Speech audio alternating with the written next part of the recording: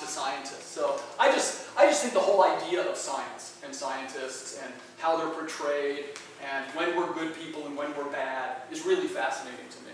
And so that's sort of how I got involved in talking with Stacy about these things. And that's what I want to talk about today. So I've only got, what, like 5 hours I can spend with you today. So I picked out 5 things that I would say myths about science and scientists that I want to talk about, and I'll ask a few questions and we can talk about it. And these are ones that I think are, to some extent, very closely related to the character, the main character in The Dig. Some of the things that that character confronts and comes across. And so let's start with myth number 1. This one's probably the furthest from the character in The Dig, but it's certainly, there are parts in there where it's portrayed, and I really kind of like it. But I'll start with it because it's one of the things I like to talk a lot about, especially to students in the humanities or in the arts. And myth number 1 is that science is a rational process. I know there's this great divide. People seem to have this divide where they think, you know what? I'm a creative person, I'm sort of an artsy, humanities type person, and I'm not like those science geeks over there. Their minds work differently. We're geeks, I grant you that. That's not an issue. But, but the whole idea that there's like, it's the whole division of like left brain and right brain as well. That there's this creative side, and that's not what scientists do.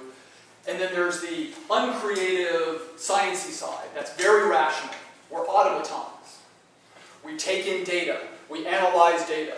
We extract those things. We form the next hypothesis, and we go on to the next issue. And we're driven by very logical thinking. We're the Spocks, the Mr. Spocks of the world. And I'm sure, I mean, a lot of that does go on in science. But I'll tell you what, you'd be surprised if you spent time, even a day, with a scientist in their lab watching how science gets done. You'd be amazed to see how similar it is to the creative process that you see when people are writing plays or doing anything else. In fact, the language that scientists often use doesn't even sound like how we typically think of science. I know I do it in my own science. Students will bring me data, and I'll look at it and I'll go, you know, there's something about this that just doesn't feel right. What's that? Doesn't feel right? It's data. Aren't I supposed to like do some deep analysis on it? No, I say things like, I don't know, it just doesn't feel right, it doesn't smell right. My gut tells me that we've nailed it.